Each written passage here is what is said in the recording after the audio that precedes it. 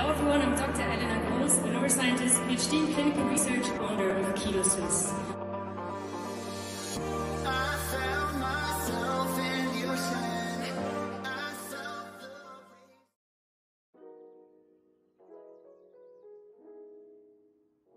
What is energy metabolism and how do we extract energy from our environment? Living organisms such as humans are really unique in the way that they can extract food from their environment and convert it into an energy form that they can actually use. In humans, this energy form is called ATP, adenosine triphosphate, which we will come back to later. Our bodies need this ATP to do everything, literally from thinking, moving, to growing, developing. Even when we're at rest, our bodies need energies for all the hidden functions such as repair, breathing, adjusting hormone levels, growing and repairing our cells. So how do we and our cells respectively get from energy in the environment to ATP so that we can live and thrive? In simple terms, metabolism is the process in which our body converts what you eat and drink into energy. Nutrients found in food and beverage are combined with oxygen to create this ATP that your body requires to function, and this involves thousands of coordinated multi-step metabolic reactions in our cells that all happen in parallel, all regulated in the body to keep our cells and our organs healthy and also the brain healthy and working. Before metabolism can take place in your cells, we need to digest the food, the macronutrients, into nutrients or smaller components that the body can actually use. Now, for example, if you eat a balanced meal that contains carbohydrates, protein, and fat, that looks a bit like the following. In the mechanical digestion in our mouth, we already start breaking down these bigger food compounds into smaller compounds, and then in your gut, the stomach, chemical digestion takes place, which involves enzymes, and these enzymes break down those smaller food compartments into smaller items. Now, these smaller compounds, known as macronutrients, are absorbed into the blood. This is where they need to go, and this is where they will be carried around the body to wherever they're needed. And for example, glucose will be used as a primary energy source, so will be fats sometimes, but the body in emergency situations can also use those amino acids to make energy. But typically amino acids are not there to be turned into energy. This is very important. It's not an energy source, it's a building source.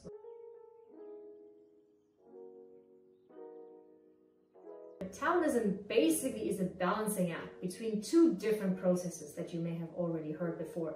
The first one is building tissue and filling up energy stores. That's called anabolism, and it is happening in an energy surplus, so basically after you've just eaten.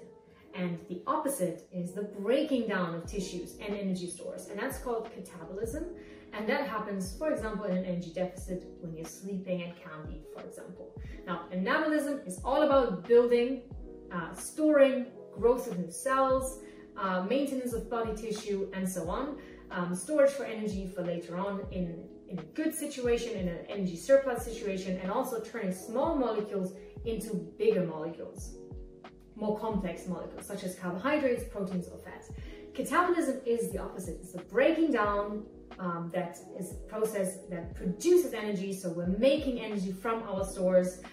It's breaking down large molecules, again, in the fat stores or carbohydrates or glycogen, into smaller molecules so that we can release energy. And this heats up the body, this enables muscles to contract and so on in a period where we haven't been eating. So these processes are at the core of metabolism.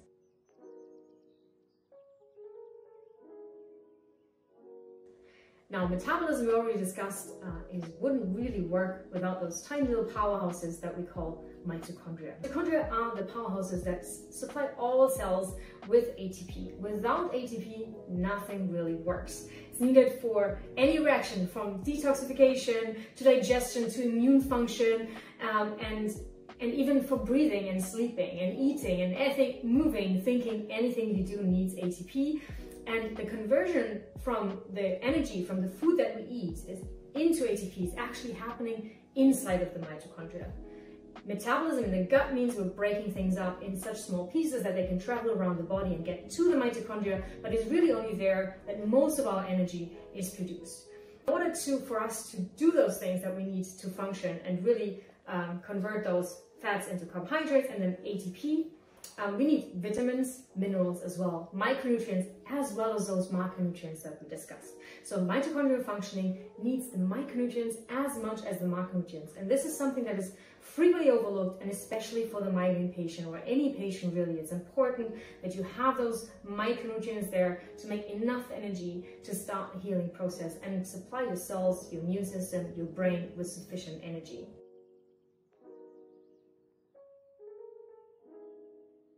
Now, astonishingly, for you to function on a daily basis, the amount of ATP the body needs to produce equals your body weight.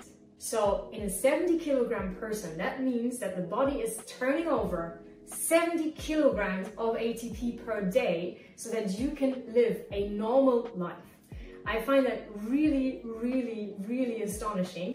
Well, whenever ATP levels are lower than that, lower than what is required to sustain all your body's functions, that means something goes wrong. You're seriously in trouble. And this can then be either triggering a migraine, but it can also be a cause or a contributing factor of almost any chronic disease that we know. Mitochondrial functioning is at the core of health, brain health, and also health in general. And it's so important that we as a human are keeping our mitochondria healthy and happy.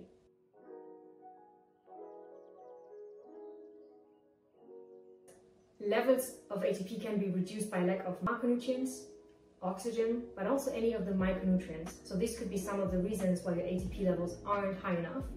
But mitochondria is also impaired by, for example, increased oxidative stress, these free radicals, that is at the core of reducing mitochondrial functioning. Now, unfortunately, mitochondrial DNA has very few repair mechanisms.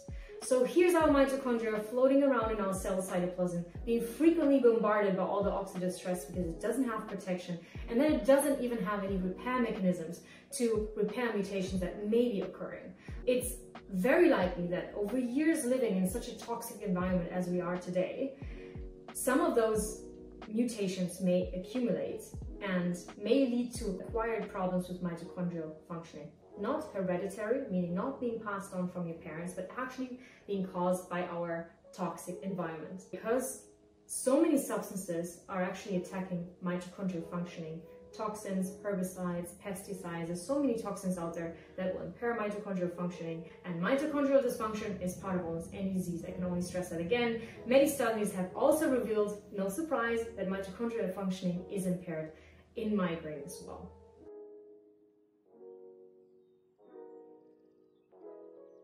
This brings us now to antioxidant capacity and oxidative stress. You've heard this all along through the different videos, but what is actually oxidative stress?